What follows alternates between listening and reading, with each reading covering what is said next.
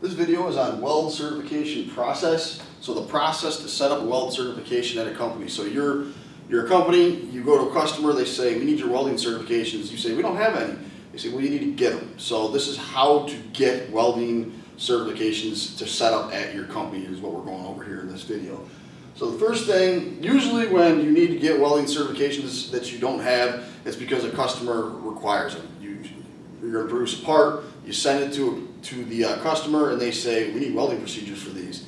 And you go, oh my, we don't have any. The customer is usually the person that makes you have to get certified, okay? So the first thing you need to do is figure out what code you're going to do your certifications to, right? So there's a couple different ways to do that. The first and easiest way, if you're lucky, you call the customer and you say, what code? And they say, AWSD 1.1 structural steel, or ASME section 9, or whatever the code is. They know it. A lot of times that doesn't happen. They don't know the code they need. So if you can run into the situation where the customer doesn't know, you got to move down here into the application of what you're doing. You have to figure out the code that you need to do your welding certifications to. All right, and the way you do that, I would first start with material. If you know you're welding steel, that's easy, right? Right there, steel. All right, and I'm using the AWSD 1.1 structural steel welding code as an example. We're going to do kind of a mock-up of how you would become certified, and that's the code we're going to use in our mock-up, I guess. Service area, so structural steel, that's a service area, right? If you're welding an airplane, you need to find an airplane type code, right? If you're doing something with pressure that it's inside like a pipe, you need to have like a pressure type code, all right? So it's the service area is what I'm getting at. Where's it going once it's done, right? So governing body, that's another important thing. Governing body would be like, and I call it governing body, which is political, but it's AWS, American Welding Society, is governing this code. It's the governing body of this code, right? If you're doing ASME, that's the governing body, or API. So you got to figure out the governing body that you want your welders to be certified to, and a lot of times that deals with, again, your service area. So like with AWSD 1.1 structural steel, it's going to be a steel material. The service area is structural, so it's holding something up, right? So that's why you would use this code. And then the governing body is the AWS. And I would always ask your customer before you get going into this, are you okay with this code book that you're using to certify your welders to? Because the certification process is extremely expensive. So you don't want to do it to the wrong code, right? So the first thing you got to figure out, code, right? Ask your customer. If they don't know, go down to what the application is. If it's holding something up, structural. Material, steel. You're not going to want to go to structural aluminum if you're doing steel, right? So the material is important. Again, service area, structural, and then the governing body is going to be, the AWS, who wrote the code, right? Once you get the code figured out, so I got the D1.1 right here. So we figured out that we want this code book right here. What are you going to do next? You're going to go see your welders, the people that are producing the part, right? So go down here to see welders. The first thing you're going to ask them is, what position are you doing the welding in? Or is it flat, horizontal? What's the deal? So for our mock-up certification, I'm going to say that they are doing both fillets and grooves, all right? And the groove is in 2G. So we're going to go horizontal groove, 2G.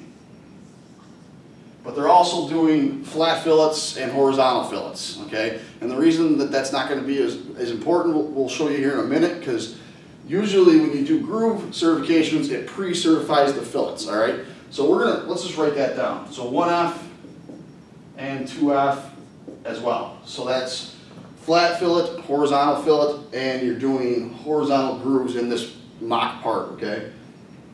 Thickness range. Let's go down here to thickness range, or up to thickness range.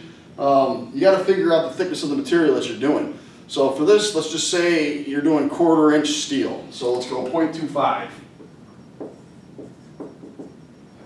So what happens is, it comes in a range. So if you certify on 0.25, there's a range that you're certified to. So let's say you're also welding 1/8 of an inch material as well on the part. So you're doing 1/4 inch and 1/8 of an inch. You got to determine if the thickness range on whatever you're doing your test on is going to qualify you for those thicknesses, those positions, right? So let's roll down to the bottom. So you've got the thickness range of what you're doing. You're welding 1/8 inch and 1/4 inch steel. the groove fillet, you're doing flat fillets, horizontal fillets, and horizontal grooves. Now you got to figure out what the test is that you're going to certify the welders to, because there's going to be some kind of test, a bend test, a macro etch, something. So you got to figure out the test next. So what we're going to do now is we're going to open up the actual code, and we're going to go to the positions and the thickness ranges in the code and determine what test we need to do to certify welders to do 1/8 inch steel, 1/4 inch steel in the 1F, 2F, and 2G positions for a imaginary part, if that makes sense. So let's move to the code. We'll look at position first, then we'll go to thickness ranges and go from there. So we're looking at the actual table in the D1.1 for positions, and you can see complete joint penetration groove welds right here, and we're talking 2G, right?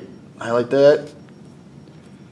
So that's 2G. If you certify in the 2G position, it certifies you for complete joint penetration groove and flat horizontal, partial joint penetration groove, flat and horizontal, and then here's the one we need, fillet, flat and horizontal.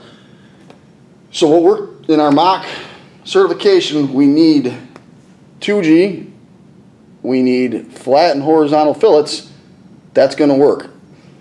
So we need to do it in the 2G position, so horizontal groove position, and that'll give us the 3 positions that we need. So that's the next thing you got to figure out, what position you're doing the testing in. 2G will give you 2G as well as flat and horizontal. So we're all set. We're going to do a 2G groove joint. Alright, so we know we got the positions right for our mock certification. Now we got to make sure the thicknesses are correct, right? That was the second thing that I had on the board. T means the testing plate, alright, that you do has got to be greater than or equal to 1/8 of an inch, less than or equal to the 3/8. That's your 1/4 inch. Alright, so we're going to do it on 1/4 inch. And the testing that you're going to have to do is 2 tensile pulls, 2 root bends, 2 face bends, and then your thickness that you're qualified in right here is going to be a minimum of 1/8 inch to 2 times what you tested on. So your thickness range is going to be 1/8 of an inch to 1/2 inch, because we're doing it on 1/4 inch. 1/4 inch times 2 is 1/2 inch. So your thickness range that your welders are going to be certified to are going to be 1/8 of an inch to 1/2 of an inch. What we were actually welding in our mock part required 1/8 and 1/4. So you're within that range. So you're all set to go to testing in the 2G position. Now that we know the code we're using, the thickness, the materials, the positions, all that stuff in our mock certification, you're going to move to do the process of certification. And the person that's going to do that is a certified welding inspector. Most companies don't have a CWI on their payroll. You have to farm that out, and it can be very expensive. If you do have a CWI, the CWI is going to figure out all the stuff we just figured out in our mock setup here. So you're lucky if you have a CWI on the payroll. But the certified welding inspector is the person that's going to write these procedures and do the certification. All right, commonly referred to as a CWI. The first thing they're going to do is write a welding procedure specification. There's one of these. All right, the welding procedure specification is going to have all the variables for the welding process, so like machine settings, anything that has to do with that weld is going to be on this welding procedure specification. All right, this is the document that you give to the welders to get certified. All right, but before you can do that, you have to do a procedure qualification record, commonly referred to as a PQR. That's the testing that we just looked up. That's your 2 tensile pulls, your 2 face bends, your 2 root bends. When those tests pass, that certifies the WPS is good to go to hand out to welders. All right, so until you do the PQR, the WPS is useless. All right, there's one of those. All right, once you get the PQR done that says the specifications on the WPS are good, you can move into your welder qualification test records. The welder that does the PQR is now certified because they did all this testing, so they're certified. So, but you still have to write up a welder qualification test record or a WQTR. This is the welding certification for the welder. All right, I got a question mark written right here because for however many welders are producing that part, that's how many welder qualification test records you have. So you're producing a part, you have 10 welders welding that part, This question mark goes to a 10. You gotta do 10 of these. You have to do one of these for every welder that is welding on that part, all right?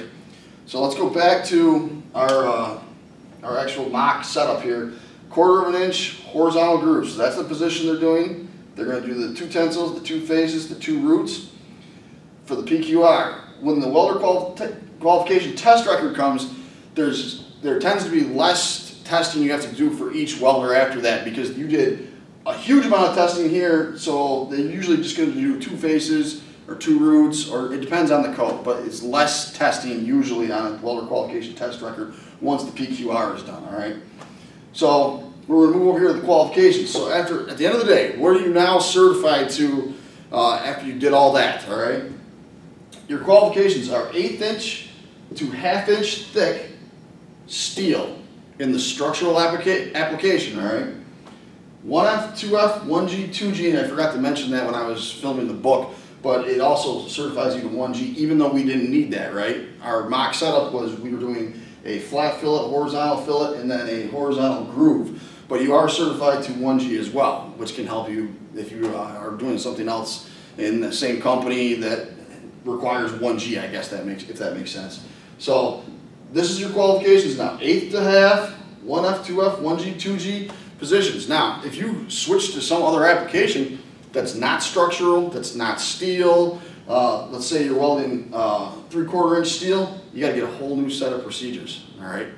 So this can get real hairy real quick. So hopefully that gives you a quick overview of how you become certified. It's not a real easy process, and you know, you really have to have people that know welding to do this. You can't, you know, mechanical engineers and people like that try to do it and they don't know welding well enough to get this done. You really need a welding engineer, and you for sure need a certified welding inspector.